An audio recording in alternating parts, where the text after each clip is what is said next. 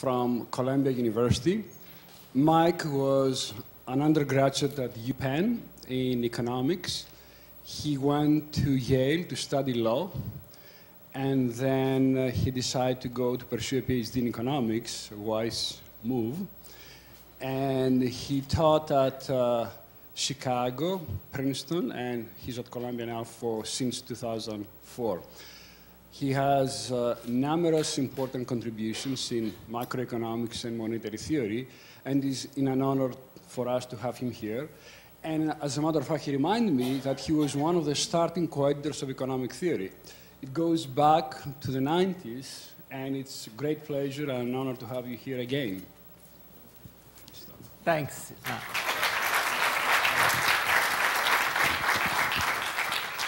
So it's a great honor to be asked to give one of these sessions in honor of Aloysio Araujo. Aloysio has been a good friend for decades now, and also someone I've enjoyed very much working with as a co-author. What I'm going to talk about today is not the area that I've been and continuing to work with Aloysio on. It's something that I'm hoping I can get him interested in. One of the things that you all know Aloysio is very well known for is his work on very careful analysis of methods of dynamic optimization. And this is, of course, a tool of very great use in many areas of economics, starting with growth theory and finance, but by now many other areas as well. In this talk, I'm going to try to argue that dynamic optimization techniques can also be useful for understanding better an example of a problem that might initially not seem to involve dynamics at all. I'm going to talk about a type of simple choice problem where there's a one-time decision to be made. There's some unknown state of the world that affects the payoff from actions, but the state of the world is not going to change in the model that I'm describing. I'm going to argue that nonetheless reformulating the problem as involving a dynamic optimization element leads to insight into the structure of the problem that Ben Hébert, my co-author who's at Stanford, and I think provide useful insights into the nature of this problem.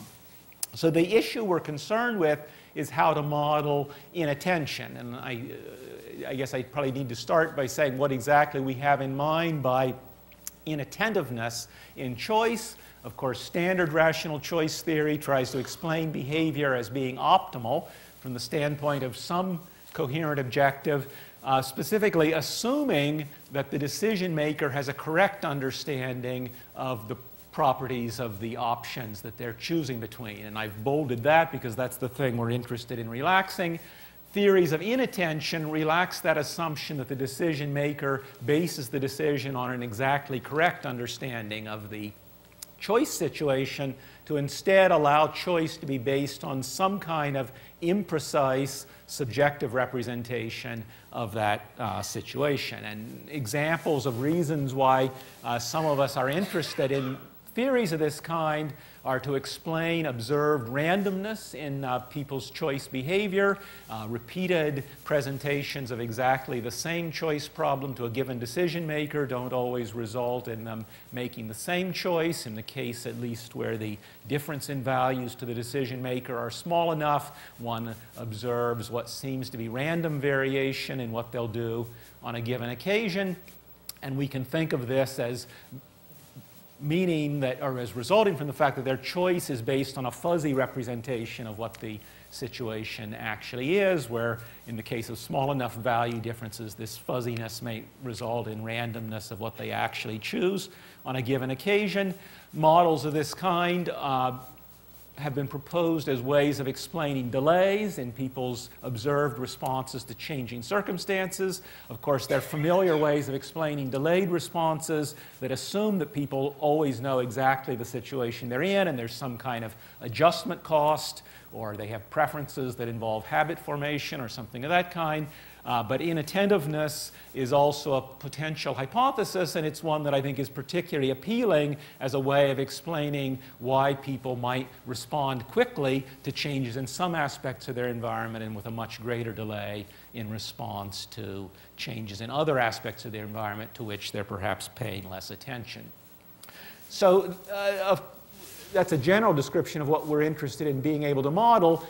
Obviously, this is a hypothesis that isn't going to make very specific predictions without saying something much more precise about what the relationship is that you think should exist or that it would make sense to exist between the actual situation and the subjective representation of the situation in the mind of a decision maker. And so this is where the hypothesis of what Chris Sims calls rational inattention, I think, becomes of interest. The idea of rational inattention is not to make arbitrary assumptions about what kind of observation errors people make to allow some very flexible class of possible relationships between the objective situation and the subjective representation that the decision maker may have of the situation, but to still get sharp predictions about what probability distribution of errors you would expect to see people make in a given decision problem by assuming that that subjective representation, that relationship between the objective situation and subjective perception, is one that is optimal for a given environment, some given class of situations that the decision maker expects to be in. So to make this a little more concrete, the kind of decision problem I'm going to be talking about today is one where there's some state of the world, X, and it's in fact going to be one of a finite number of states of the world. The decision maker is going to choose an action one time, some action A from some finite set of actions, but the utility from the action A will depend on what the state of the world is, but A cannot be based on what the true state of the world is. It'll have to be based on an imperfectly informative signal that the decision maker receives, which is going to be then their noisy, subjective perception of what the situation is rather than the true state X. In Sims's version of rational inattention, one supposes there's an information structure that specifies the conditional probabilities of different subjective perceptions or different signals, conditional on the true state. There's an action selection rule that can only depend on this signal S. Those two things are both endogenously supposed to be optimized to maximize the expected utility of the action, net of some cost of having more informative signals. And of course, the existence of that cost is going to be crucial to explain why it isn't just optimal to be perfectly informed. And Sims proposes a specific measure of informativeness and hence a specific type of cost function for the problem, namely that the cost should be increasing in, or perhaps proportional to, Shannon's mutual information between the true state and the signal. So the definition of Shannon's mutual information for some joint distribution of two random variables is this expression. The pi of x is the prior probability of the state x. P of s and x is the joint probability, the joint distribution of occurrences of true states and the subjective perception S. P of s is the implied unconditional probability of the signal. The expectation is taken over that joint distribution. You can observe that this is a measure of the degree of statistical dependence between the two random variables. If they're independent, the numerator and the denominator are identical in all states in that expression. The log is 0. The expected value is 0. You can also show that this measure is necessarily non-negative, and in fact, it's only 0 in the case of complete independence, and it has other important properties that I won't talk about, but that's Sims's proposed cost function. Now, the justification for that is something I want to raise some questions about. One is Sims, of course, appeals to the use of this measure of information in Shannon's information theory, but we think that Shannon's justification for interest in this particular quantity is not obviously relevant for a theory of the way limits on working memory or other kinds of attentional constraints should constrain decision making, or for that matter, perceptual judgments, which I'm also going to argue we should view as a closely related problem and be interested in evidence, experimental evidence on errors in perceptual judgments.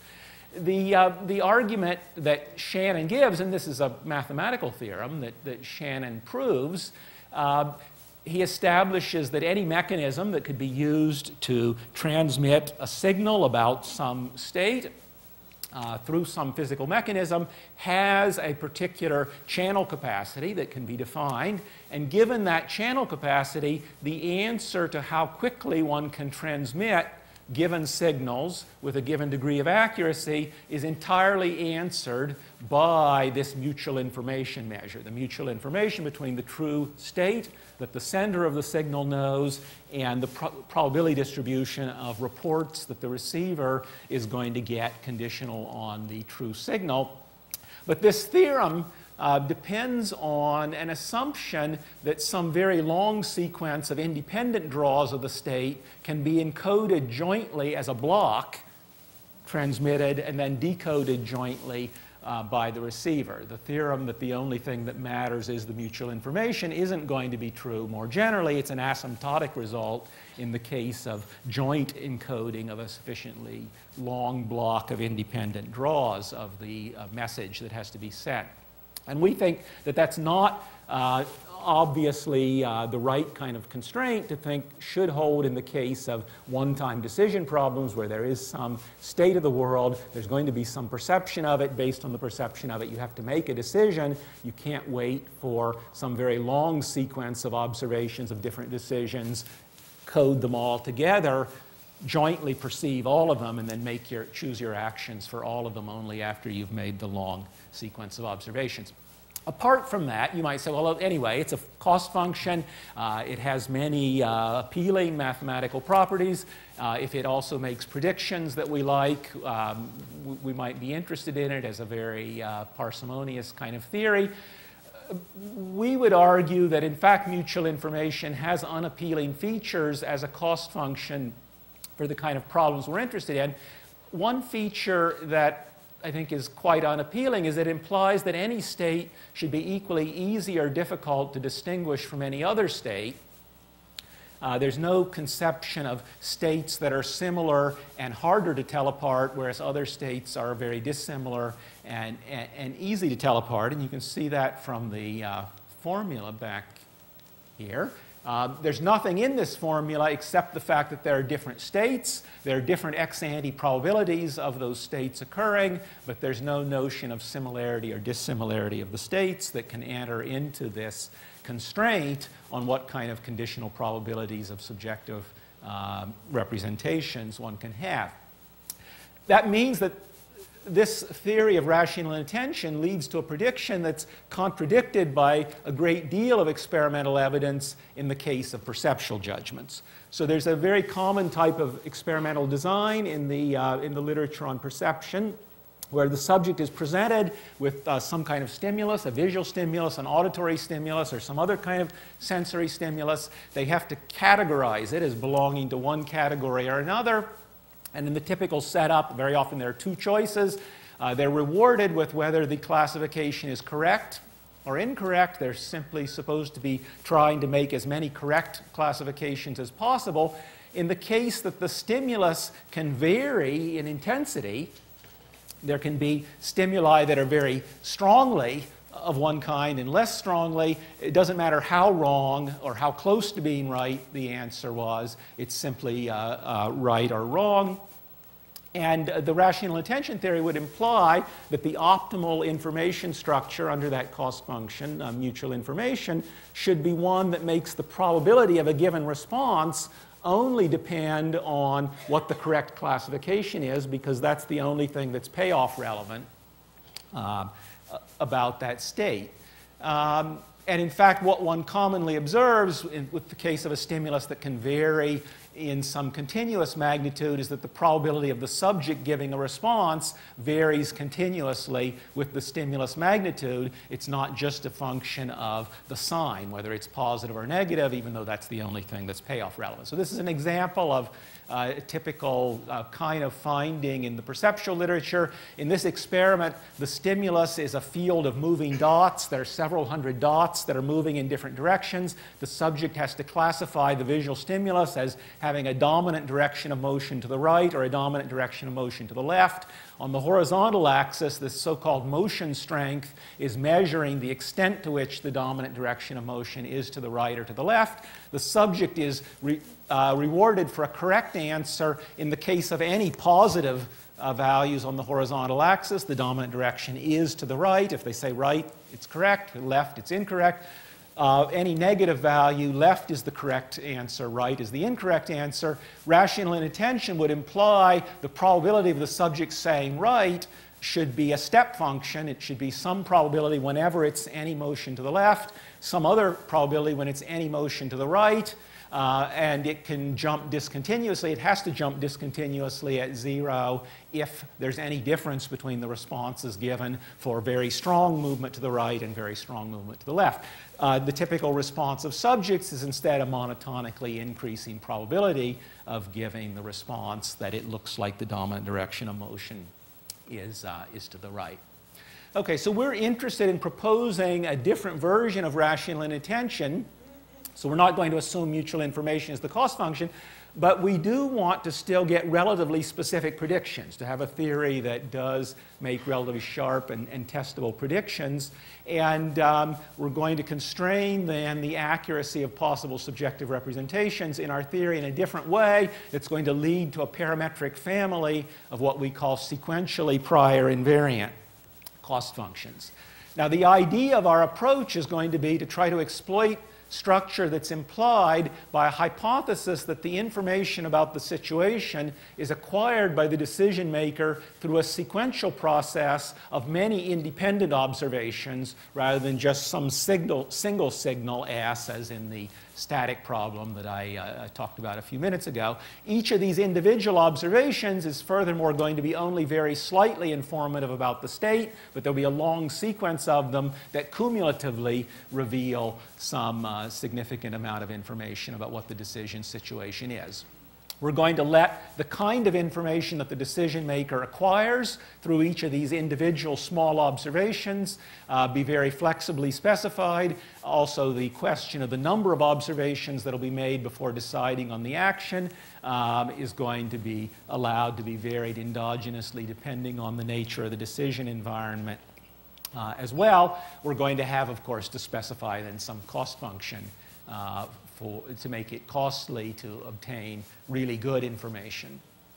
Why assume sequential sampling as the crucial constraint on the nature of the observation process that is going to drive our results? Well, there's a long literature in experimental psychology and also more recently in neuroscience arguing that imprecision in perceptual judgments can be modeled quantitatively by stochastic processes that involve sequential evidence accumulation. And the reason I showed you the picture about the moving dot stimuli is because that's an example of a type of perceptual problem that's been very extensively studied, not just studied behaviorally, although that was the first area in which these types of models were used. But more recently, there's been extensive study in recent decades by neuroscientists of what's actually going on in areas of the brain involved in recognition of direction of motion of visual stimuli when subjects are making that kind of decision. And so it's argued that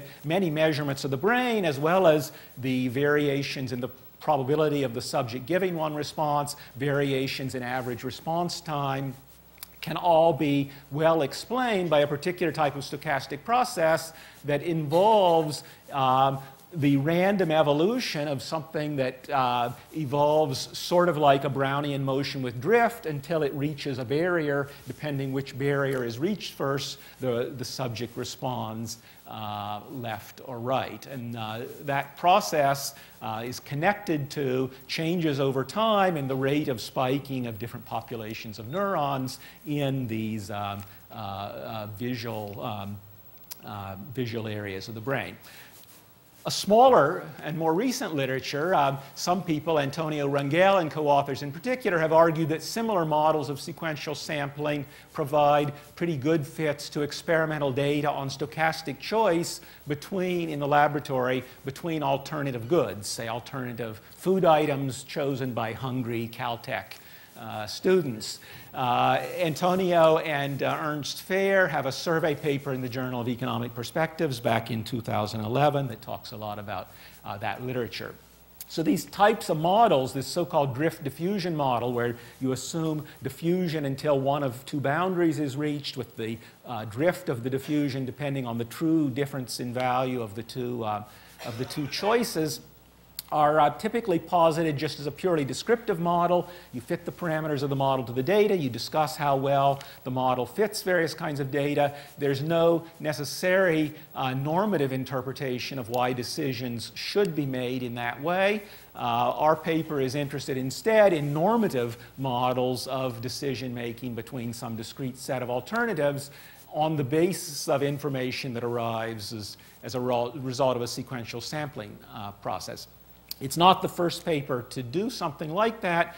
There are a number of recent analyses that offer normative justifications for at least some aspects of the kind of sequential sampling process assumed in that experimental literature.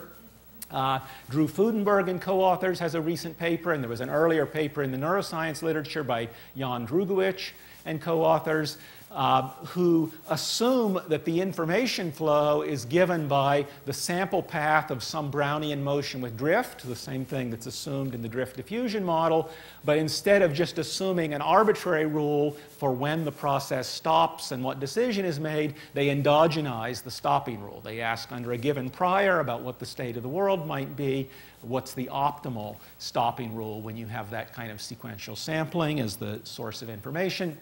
I have a paper from a couple of years ago that instead assumes the transition rule for the belief states and the stopping rule that the drift diffusion model assumes. In other words, it assumes that the mental belief states have to move back and forth on a line segment, that a decision is made when you reach one end or the other of the line segment. But it endogenizes the relationship between the state of the world and the diffusion along this line, optimizes that under an information theoretic constraint on the complexity of the information that the subject can get. In this work, we endogenize both the information flow and the stopping rule simultaneously. There's a recent paper by Yun-Koo Che and Konrad Mierendorf that also endogenizes both the information flow and the stopping rule in a sequential sampling model of a discrete choice problem. It differs from what I'm going to talk about here today in that they assume a particular quite restrictive class of information structures. It's ones that necessarily involve occasional large jumps in posterior beliefs. In their leading example that they mainly analyze, there's a one-time arrival of a jump. Beliefs don't change, or information doesn't arrive until this Poisson jump, at which time the posterior jumps enough that the decision is immediately made. We're instead here going to be interested in models of sequential sampling where a little bit of information arrives in every little instant, and there'll be constant movement of the posterior randomly in response to how these little micro experiments are turning out. Okay, so what is our setup? We first discuss the kind of model that we're interested in a discrete time formulation, and then we pass to the limit as the length of time between the successive observations is made arbitrarily small. But first, to describe the discrete time setup, there's some finite set of actions, finite set of possible states, a payoff that depends on the action in the state, just as in the static problem I was just defining. There'll be some prior beliefs about what the true state of the world is before any of the information sampling occurs.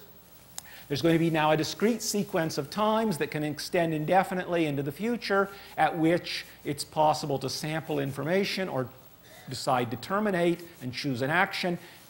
At each of these dates, if one has not terminated before reaching time little t, you can either choose an action, any action in the set capital A, or instead you can decide to make another observation.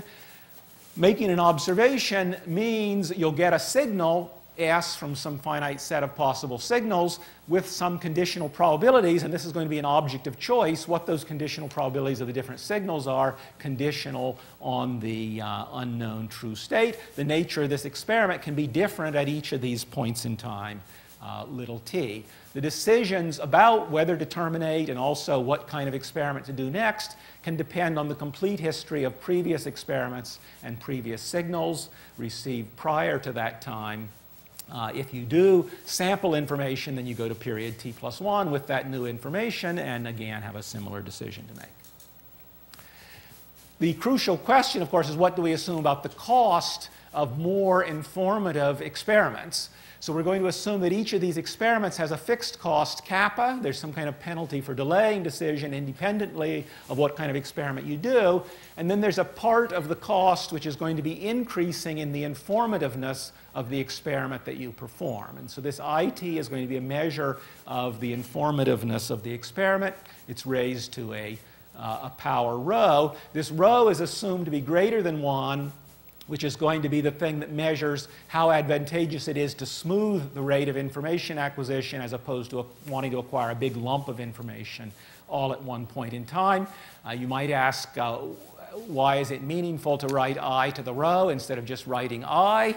And of course we could do that, but we're going to make some assumptions about the measure of informativeness I. And given the smoothness and convexity assumptions we're going to make about our measure of informativeness, raising it to a power rho bigger than 1 will imply additional convexity. It will be a meaningful restriction. It's what's going to deliver the fact that the optimal information sampling will involve only collecting a very small amount of information over any given short time interval. Then there's this multiplicative parameter to index the cost of more informative signals. You can think of that as the Lagrange multiplier on a problem where instead of a cost of more informative signals, there's an upper bound on the sum over all of the different occasions of this I to the rho. But I'm going to talk here about the version of the problem where we suppose the lambda is just given. There's a cost function for more informative experiments.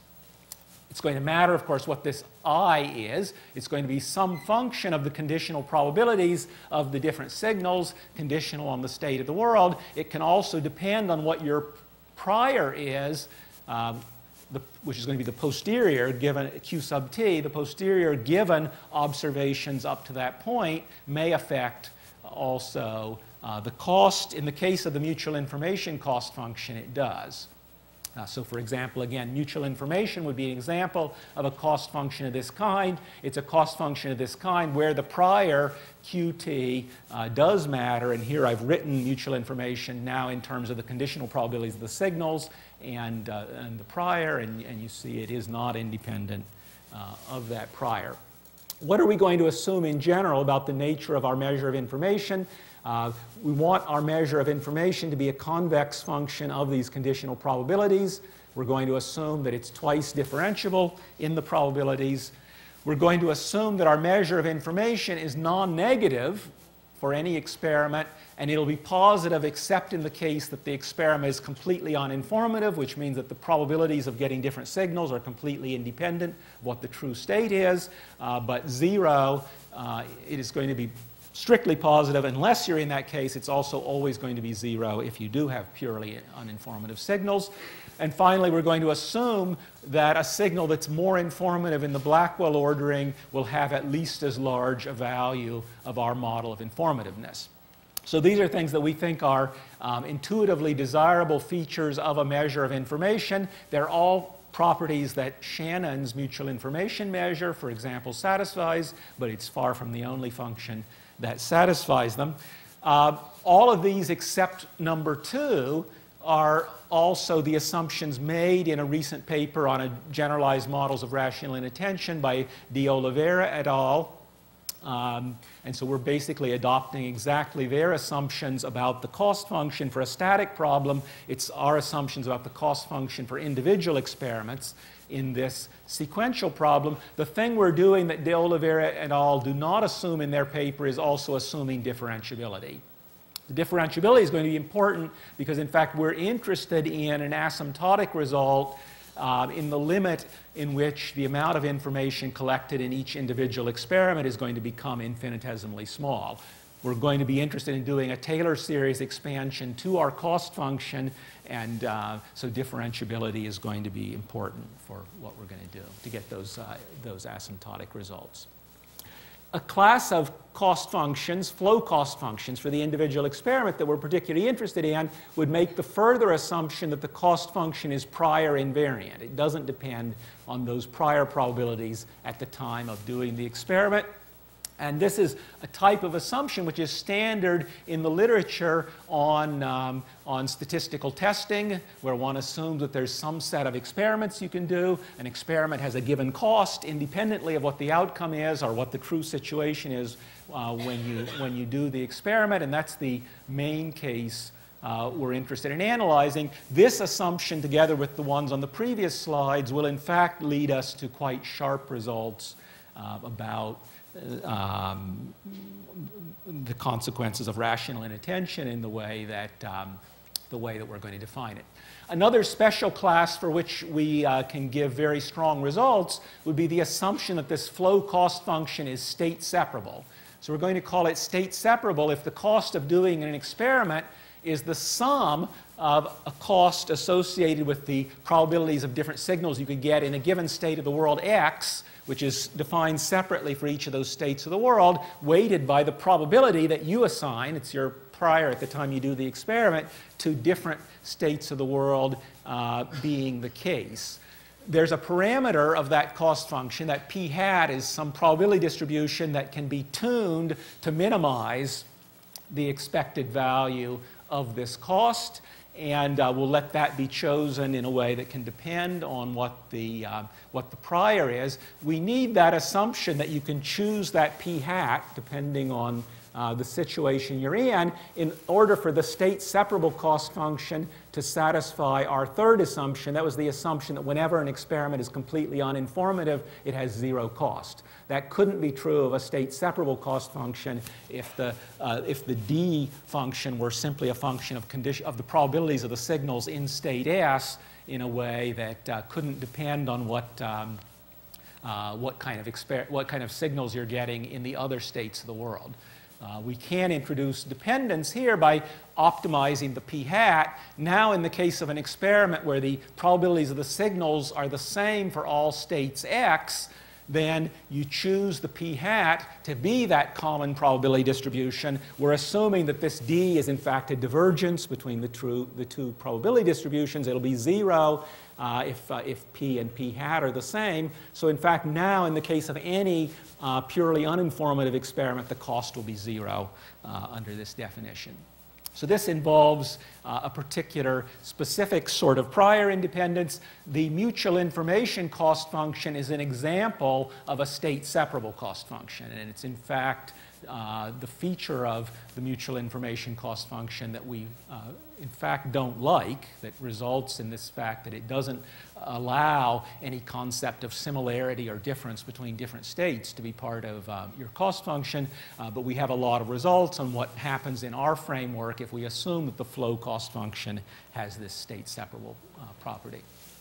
Okay, so the problem we pose is we want to choose a policy. A policy is going to be a stopping rule, given the results of experiments so far, whether you terminate or not, a rule for action selection if you reach a stopping point, a rule for the choice of the next experiment that you do after any history which is not a stopping point. You're going to jointly choose those aspects of the policy to maximize the expected utility of your eventual action minus the expected value of the sum of costs of the sequence of experiments that you'll do up to some random date, capital T, at which you first reach a stopping point. The cost is, again, capital plus lambda IT to the rho. The IT is this measure of the informativeness of the experiment done at stage little t using that cost function that has the properties that we've assumed before. We can use a dynamic programming approach to solving this problem, and it's very useful for giving us further insight into the nature of the problem. So after any history t, which has not led you already to terminate, you can define an optimal continuation probability, which is policy, which is the policy from little t onward, which will now maximize the expected value of this thing, which is again the expected value of your eventual action minus the sum of the costs of the experiments that you do from now on where this conditional expectation is conditional on the history of outcomes of experiments up into period little t. One can show that the value of this continuation objective under any continuation policy depends only on what the continuation policy is, and the posterior, QT, is the only relevant statistic about that prior history. And so then we can define a value function, the maximized value of this continuation value, a value function which is just a function of the posterior that you've reached at a given point in time, QT. It'll be independent of what time, how much time has elapsed, and any other aspect of the previous history of experiments. That value function, in turn, is going to satisfy a Bellman equation. The two things on the right-hand side of the Bellman equation are you evaluate the expected utility, the highest expected utility you could achieve if you decided to terminate and act now. That's the expected utility evaluated at the posterior that you currently have given the previous history of experiments. Or the other thing, that W with the superscript sample, is the continuation value if you decide not to terminate and sample again, and it's the expected value of the continuation utility when you choose the optimal experiment to do. In this state where you have the posterior QT. It involves a posterior over there on the right-hand side, which will be the posterior implied by Bayes' rule for each of the possible signals that you might get given the experiment that you choose to do at this stage. So solutions to those problems, those inner problems on the right-hand side of this Bellman equation, are going to yield the optimal stopping rule and the optimal information choice, the optimal kind of experiment to do if you continue to sample at each stage, and each of those things will only depend on the posterior QT. So in fact, the optimal stopping rule will have the form of defining a part of the probability simplex such that if your posterior reaches that part of the probability simplex, you stop sampling. Until you get to that part of the probability simplex, you continue sampling. There will also be an optimal experiment to do at each point in time that depends only on the point in the probability simplex that you've currently reached. We can also reformulate this dynamic programming problem using a trick that Kamenitsa and Genskow use in their work. Which is to note that the choice of possible signal structures, you can define the set of possible signal structures, if it's as flexible as the set that we're also assuming here, as the set of possible probability distributions over posteriors that you could get to after receiving a signal, subject just to the constraint that the expected value of the posterior, using your prior to determine the probabilities of getting different signals, has to exactly equal your prior. And so we can formulate our Bellman equation now in terms of not the choice of conditional probabilities of signals, but the choice of a probability distribution over possible posteriors, conditioning on the prior that you're currently at to solve the inner problem here. And so then we have a problem of essentially controlled dynamics on the probability simplex where this cost function of performing more informative experiments is going to determine the cost of moving on the probability simplex according to different types of stochastic processes. Okay, so we can reduce our problem to choosing a stochastic process for the posterior beliefs, starting from some initial prior, together with a stopping rule and an action selection rule. The optimal belief dynamics are going to be a Markov process on the probability simplex that can be defined independently of what the starting point is assumed to be. As I said, the optimal stopping rule will be some closed subset of the probability simplex. You stop as soon as you reach that set. There'll be an optimal action if you reach any point in the stopping set. We obtain stronger characterizations of the nature of the solution to this problem by passing then to a continuous sampling limit that we're interested in. So the limiting case in which these individual signals are only going to be very slightly informative and a very large number of samples will be obtained before reaching the stopping set and before deciding then to take an action. That's going to be a problem that's going to look a lot like the kind of continuous time models of sequential sampling that literature that I referred to earlier often assumes. Okay, so our Markov process in this continuous limit is going to become a continuous time diffusion like the drift diffusion model assumes, or say like the Fudenberg and co-authors paper assumes. So what's our continuous sampling limit? I'm going to let parameters of the model that I described before now vary with some scale parameter delta, which you can think of as the length of time between the successive opportunities to sample.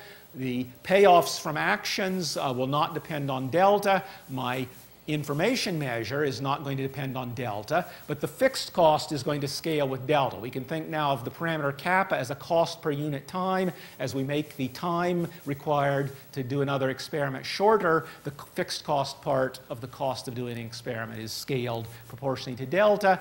And the information cost is also going to scale with delta. We can think of that lambda coefficient as scaling with delta in a certain way as well. And this is going to result in a well-defined limiting model as the deltas become small. So we're going to be interested in a sequence of models of the kind I described before as the delta is made arbitrarily small. What we show in the paper is that there's a well-behaved limiting value function in the limit as delta goes to 0. There's a well-defined limiting stopping set, a region of the probability simplex that becomes the stopping set in the limiting case as delta is very close to 0. There's going to be a well-behaved limiting distribution of times required for decision if times are now not the number of experiments but the number of experiments divided by delta. There's going to be a well-behaved limiting value for the information collection per unit time, which is going to be the value of that I per experiment divided by the delta, the length of time it takes to get an experiment. And in fact, in this continuous sampling limit, it's going to turn out that that information measure per experiment is going to be constant over time over this sampling process. So there's going to be a well-defined numerical quantity of information collection per unit time. It means there's going to be only an infinitesimal amount of information collected in each of the individual experiments. Okay.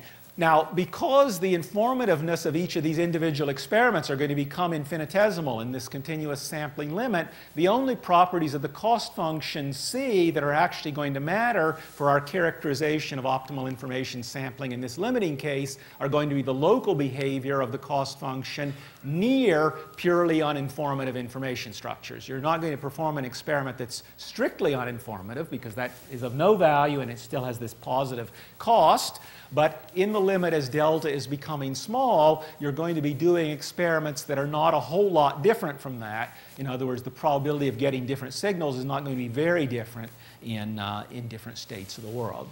So under the assumptions that I made earlier about the cost function, we're going to be able to locally approximate that information measure by a Taylor expansion, and our assumptions, in fact, place strong restrictions on what the coefficients of the Taylor expansion can be like. So under the assumptions 1 through 4 on the previous slide, we can do a Taylor expansion if we consider a nearly uninformative information structure that has the form specified at the top of the slide. Then there's going to have to be a matrix K of x and x prime for each pair of possible states of the world that may depend on the point in the probability simplex that you've reached, that we call the information cost matrix, such that the local quadratic approximation to the cost function has to be of this particular form. Furthermore, this K of x and x prime for any given prior is going to have to be a symmetric positive semi-definite matrix. It's going to have a null eigenvector, which is the vector of all ones, and that's going to be the only null eigenvector of the matrix. If we make additional assumptions about the cost function, we can even get stronger conclusions about the local behavior of the cost function. Specifically, if we add the assumption that our flow cost function is prior invariant, Now the things on the previous slide are true, and the information cost matrix can't depend on the Q, the point in the price simplex that you're at. So now, to the local approximation, the cost function can be fully specified by a finite number of coefficients that only depend on how many a priori possible states of the world there are. You might say, well, it's still unappealing relative to Sims if it has that finite number of coefficients bigger than 1. Sims has only one free parameter, the overall cost of information or overall bound on mutual information. We argue that it's desirable to have exactly these remaining degrees of freedom in our theory because these are going to be the coefficients that allow us to specify the degree to which it's more costly to distinguish between some states than distinguishing between other states. Another case where we can get strong conclusions is if we assume the flow cost function is state separable, then under assumptions 1 through 4 plus state separability, the information cost matrix has to have this specific form with only one free parameter, this multiplicative constant k, which means that to this local approximation, any state separable cost function is in fact equivalent to some multiple of mutual information. So we made more general assumptions. If we assume state separability, we might as well have just assumed the cost function was mutual information in this asymptotic case. Okay, so then what kind of things can we show about the asymptotic case? Our Bellman equation now reduces to this simpler kind of equation where we're going to choose a direction, a vector A in the tangent space of the probability simplex for each point in the probability simplex that you might be at to maximize that function where that quadratic form A prime k bar A uses a k bar matrix that's defined in the way down here. And that just follows from our local approximation to the cost function. What kind of things can we conclude? One thing we conclude is we can define this vector A of Q. Once we solve for the value function, we can find the vector A of Q at each point in the probability simplex that solves that maximization problem on the previous slide. It's in fact going to be uniquely defined up to sign for generic points in the probability simplex. That's going to identify the infinitesimal experiment that it's optimal to conduct if you reach that posterior from your previous sampling. And so then the posterior is going to evolve from that point as a Brownian motion with zero drift. It has to have zero drift because it has to be a martingale, and an instantaneous variance that's determined by this vector A. So this vector A is indicating the only direction locally that the posterior can be changing as a result of the optimal experiment that you perform at that point in time. Another result we get is that there's going to be a unique terminal belief state associated with each of the actions. There's going to be the same posterior whenever you choose some action A. And so that's going to depend on the prior that you start from. But starting from a given prior, it's going to turn out that all of the dynamics of beliefs are always moving in a convex combination of this particular finite set of possible posteriors that you might reach at the time that you take an action.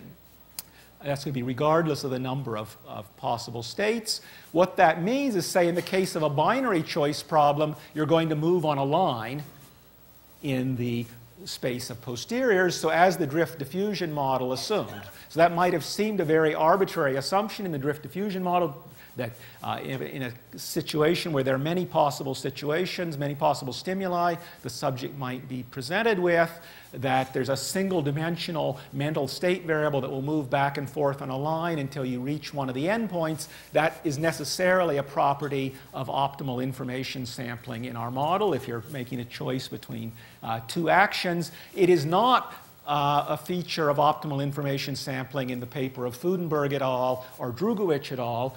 Posteriors move in a larger dimensional space under the optimal stopping rule, under the kind of experimentation they're assuming. That's because they're assuming a fixed kind of experiment rather than optimizing the experiment you can do at each point in time. We show that allowing a more flexible set of possible experiments and optimizing the experiment that's done locally, you end up getting a simpler characterization of how beliefs are going to move in the space of posteriors. I think I'm almost out of time, so let me tell you what our main results are about some special cases. In the case of the state separable flow information cost function, we get a strong, we can get an analytical characterization for the value function that solves this Bellman equation. It turns out that the value function and the conditional probabilities of eventually choosing different actions are the same as in an equivalent static rational inattention problem where you assume the mutual information cost function as in that static problem I started the talk with. So we have a justification in terms of sequential information sampling for that kind of static rational inattention problem. We don't have to appeal to the Shannon coding theorems to justify an interest in Sims's cost functions. So if you like conclusions that follow from that kind of static model, like the fact that it can predict logistic choice, that the probability of choosing between a finite set of options is a logistic function of the relative value to the decision maker of the different options, we get that result out of this kind of sequential sampling model. There are other recent papers that have also shown that you can get logistic choice as a prediction for other related kinds of sequential sampling models. But we're not really interested in this result because, as I pointed out, we don't like this assumption of state separability as a restriction on the cost function. What if we assume instead the prior invariant cost function? Now we have a finitely parameterized family of problems that we can study. We can solve the Bellman equation numerically for any given specification of the finite set of parameters. And we find some interesting things. I want to leave you with just one example of what we think is interesting about this alternative theory compared to the Sims theory of rational inattention. So suppose we have a simple example. There are two n possible states. They can be ordered on a line. Say there are different degrees of motion strength from strongest motion to the left to strongest motion to the right. I'll suppose here the prior is that each of those states is equally likely ex ante to be the situation the decision maker is in. The task is to classify the stimulus as belonging to one of two classes, either say left or right. Your reward will be +1 if you're in any of the states that are greater than or equal to n plus 1. You'll be correct if you say left and the state is anything up to capital N. I'm going to compare the results under two possible information cost functions. One is mutual information, standard rational inattention theory. The other one is the sequentially prior invariant cost function, where the K matrix has this particular form. This form of K matrix means that our cost function penalizes only differences in the signal probabilities between neighboring states. So it's only costly to perform an experiment to the extent that two neighboring states, in terms of where they're ordered on the line, have different conditional probabilities of receiving different signals. And so this is incorporating the idea that similar stimuli in the sense of ones that are nearer on that line are harder to distinguish than stimuli that are further apart on the line. And so this is the numerical result we get. The red line is the optimal probability, or the predicted probability that the subject will say right as a function of what the true state is for a particular choice of the information cost parameter. And as I said before, there has to be a discontinuous jump when the true answer switches from being left to being right under standard rational inattention. Here is the prediction under our sequentially prior invariant problem. The blue line is the predicted probability of the subject saying right. You see it increases monotonically as you proceed from the strongest leftward motion to the strongest rightward motion. That's like what the experimental evidence looks like. Okay, so we've introduced a finitely parameterized family of cost functions for rational inattention problems that we can interpret in terms of a model of sequential information sampling. It makes relatively sharp predictions because apart from the prior over states and the state-dependent utilities of the different actions, predicted choice frequencies only depend on those data and this finite set of elements of the information cost matrix.